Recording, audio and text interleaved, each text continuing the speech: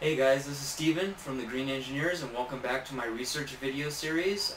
We are back looking at the comparison between a few 3D printable materials or 3D printer filaments, their mechanical properties. So if you have not watched my intro video on my YouTube channel about how to read mechanical properties and know what they are in technical data sheets, please look for that video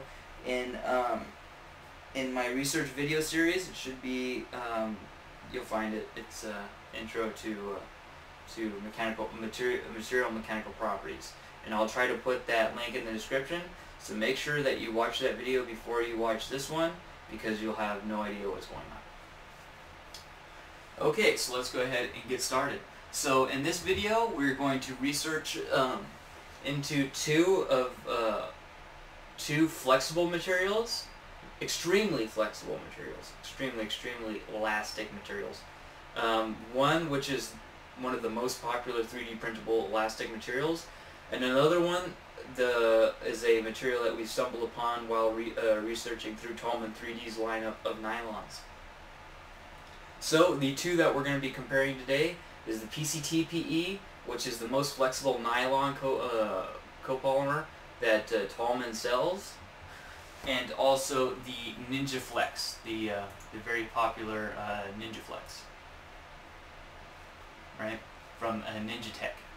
So we're going to be comparing the standard material properties that we looked at for Taulman 3D, which is 4 of them. We're going to be looking at the TG, or the glass transition temperature. We're going to look at the tensile stress, which is the ultimate pressure that the part can take before fail. We have the ultimate elongation, which is the ultimate stretch or stress before the part fails, and then the modulus, which is the Young's modulus of the 3D printer material, which also means the stiffness. So we're going to compare the PCTPE versus NinjaFlex. So let's go ahead and get started. So first thing we're going to do is we're going to compare the TG glass transition temperature. In Taulman 3D, the PCTPE is a glass transition temperature at 74 degrees Celsius. If you do not know what the glass transition temperature is it's basically the temperature that needs to be applied to a material to just have it flex or become pliable under standard atmospheric temperatures, I believe, under standard atmospheric pressures. So if you put this part on the dash of your car and you have all the windows rolled up and it's sitting under the beating sun, how hot does the inside of the car have to be under normal atmospheric pressure to start to distort and lose its dimensional properties?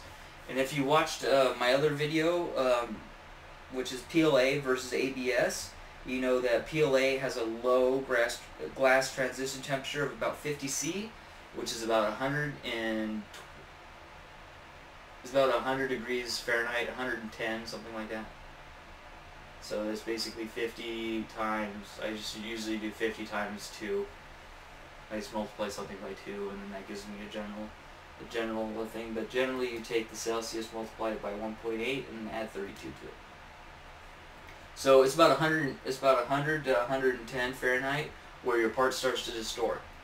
So luckily for us, Taulman 3D is a nylon, and it has a lot better temperature stability for to hold its dimension under heat.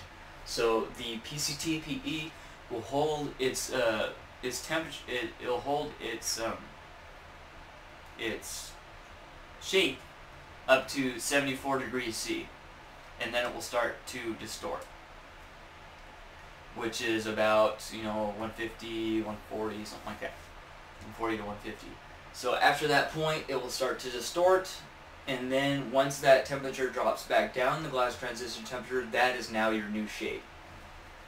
Right, so once this goes to that temperature, and then the part starts to relax and flex, and if that temperature drops back down past that 74 degrees Celsius, that is now your new shape, and cannot be returned unless you reheat it up and set it again.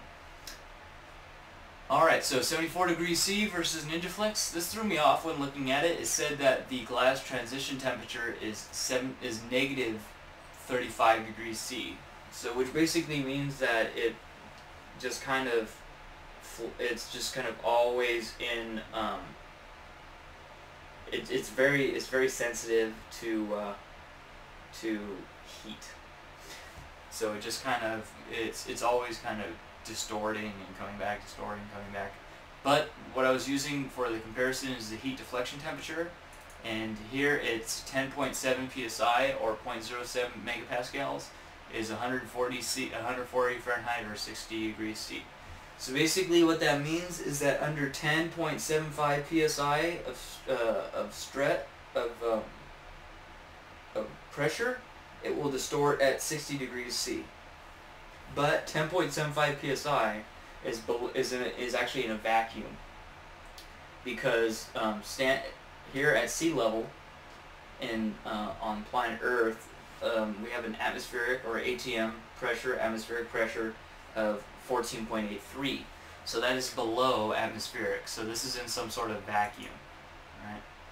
Heat deflection temperature, this is more like it. This is like, what, 4 times? It's at 44 degrees C. So I guess you could say that we have it somewhere around, it's still pretty good. Still pretty good stability. This kind of throws me for a loop. But if it was, I think that the PCTPE has a lot better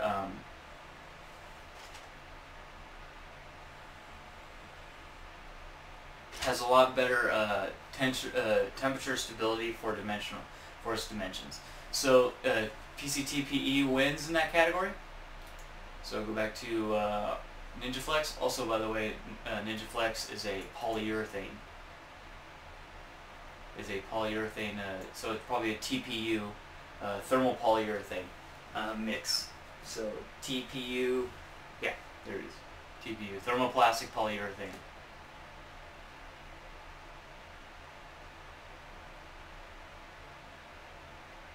Alright, so next one we're going to look at is the ultimate tensile stress. So ultimate tensile strength or strength and stress are the same one. Here we're looking at ultimate 3,700 psi or 26 megapascals. So 3,700, while PCTPE is 5,046. So that's another like 2,000. That's another 1,300 psi that is required to break the material. So PCTPE is quite a bit stronger than the NinjaFlex by quite a bit. So if you're going to look for something that has more strength, you're going to want to go with Taulman 3D PCTPE, because it's going to require a lot more pressure to break the material than it will for NinjaFlex. So it will be able to handle a lot more load than NinjaFlex before breaking, if they were equal cross sections between both samples that you're testing. Okay, next one we're going to look at the tensile modulus, which is basically Young's modulus, which is also on here known as the modulus PSI on 3D printed. So here we are looking at 1,800 psi, but for PCTPE we are looking at 10,594. So that means that Taulman 3D is somewhere around, Taulman 3D's PCTPE is around 9 times more stiff. So if you guys remember from that video that I was talking about at the beginning of this video with the intro to materials, the modulus is that straight line in our stress strain graph. So that straight line is our elastic region, and the stiffness is basically the slope of that line. So the higher that number, the bigger the slope. And then that means that the material is more stiffer. So that means that it takes 9 times more pressure to get the PCTPE to flex the same amount, to stretch the same amount as NinjaFlex. So that means that you could apply 9 times as much load to PCTPE and it will still hold its shape. So PCTPE wins in that as well. So PCTPE wins in glass transition temperature. It wins in ultimate tensile stress, and it also wins in the Young's modulus or tensile modulus. So the final thing that we're going to look at is the ultimate elongation, which are what these two materials are known for, which is basically how much they stretch before it rips. So here the elongation, elongation at yield is 65%, and elongation at break is 660%. So that means that the material will stretch 660% of its original length before breaking, right? So that's obviously a huge amount of stretch. Here we're looking at 500%. So 500% versus 660%. So NinjaFlex has 160% more flex before it breaks. But if you notice, the elongation at yield is 65%, which means that if you stretch it 65% of its original, an additional 65% of its original length, it will then stick to that. It'll now not snap back to its original shape. So if you remember from the intro video, the elastic region at the very top, that is your yield point, where it's the point between the elastic region and the plastic region. So once you go into the plastic region, it no longer snaps back to its original zero distortion point. It will now snap back at that same slope down to some arbitrary point down here at the bottom. So that's what they call yield. It basically no longer is your shape anymore, and generally in most engineering aspects and most use cases that is not ideal, because now you no longer have your original shape. Alright, so then we have toughness. Toughness is the integration between the stress-strain curve and the stress versus strain. So this is basically how tough the material is. So obviously NinjaFlex is going to be quite a bit tougher because it has an additional 160% of stretch before breaking. So the toughness again is basically the area under that stress-strain curve. So if it looks like this and then estimated as a flat rectangle, the one that has the higher stiffness but less stretch is always going to lose, because, well, unless it's very drastic difference between the ultimate tensile strength, right? So if you go up here on the stiffness up to that ultimate tensile strength, which is 3,700, well here it says 5,800 psi, so it goes up like this, and then it goes up an additional to that point. So this one is about 12,000 foot-pounds per inch cubed, or meter Newton meter times 10 to the 6th. So another thing that we could check is the impact strength. How much energy does it take to break a specific set of a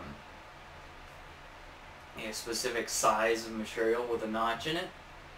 So it says notch isioid, which is basically a square bar with a notch in it, and then they hit it with a hammer, like a big weighted hammer, that swings down, breaks the part, comes up, and then they monitor how high you originally started and how high after.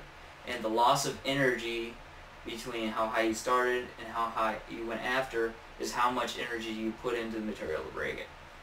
Which is also another general term for, for strength, or for toughness, right?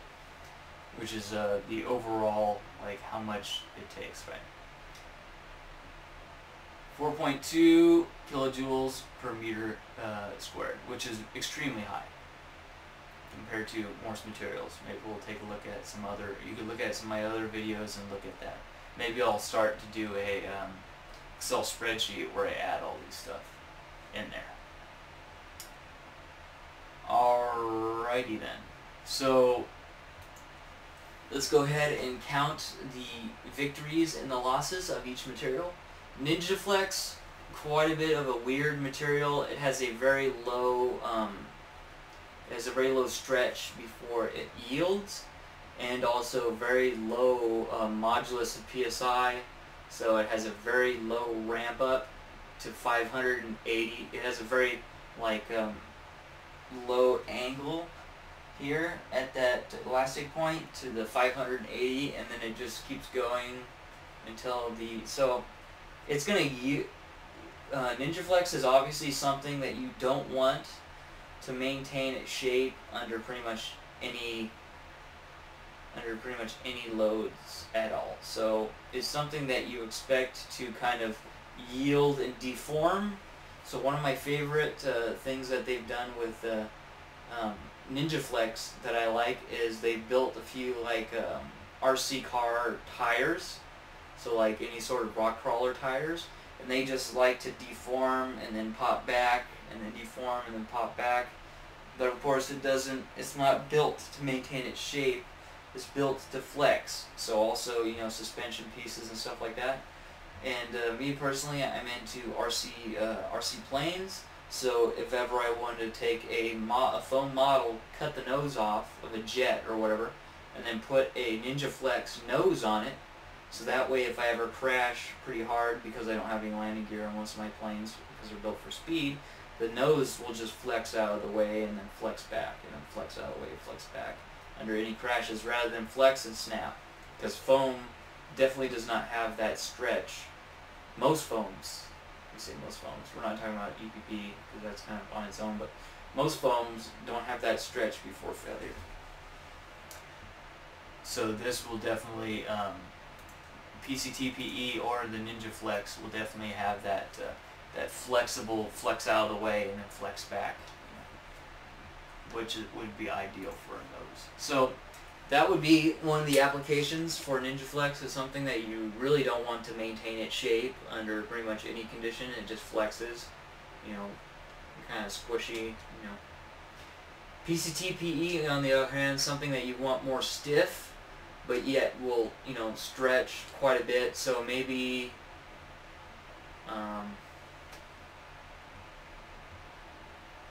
maybe a part that you want to just flex out of the way when you get past the loading that you want. So let's say like a safety feature or something, like something that is quote unquote breakaway. So maybe like a safety feature on something where you want it to have, it has a specific load on it, and then if somebody bumps into it or whatever, or falls on it, whatnot, it just kind of flexes out of the way and then flexes back, instead of, you know, breaking or hurting the person. So something like that, you know, something, in this case, I like what it says here. They use it as like a wearable, which is a great idea. So if you have something that you want to, like let's say you do a stormtrooper outfit from Star Wars, and then you walk around the show floor, you want it to flex with your body to allow it to allow you bigger range of motion. Yet when you stand up on stage and then you stop and pose, it maintains its original shape. It doesn't distort. So it looks like it's very uncomfortable, but yet it flexes very easily. So something that will sit up on, so something that will, you go up on the stage and it has, it's straight, you know, it looks perfect, but then when you get off stage, you start walking around and moving your arms and your legs and your body, it flexes with your body, right?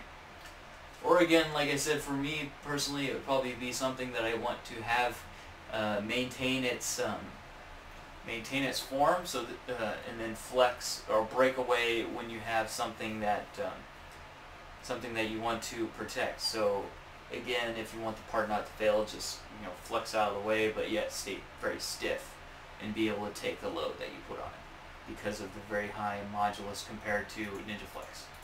NinjaFlex, again, something that you don't want to maintain its shape under pretty much any circumstances. And that is basically it. So for me personally, I think PCTPE is a very interesting material, but each have its own each have its own specific, application. Like I said, those would be the two different applications that that I would use those two for. And then you could, after learning these mechanical properties, you could go and figure out which applications you would use each for and which one's best for you. Alright, this has been Steven from the Green Engineers. If you like this video, please subscribe for more videos like it in my research video series. I will catch you guys next video. Thanks for watching. Take it easy.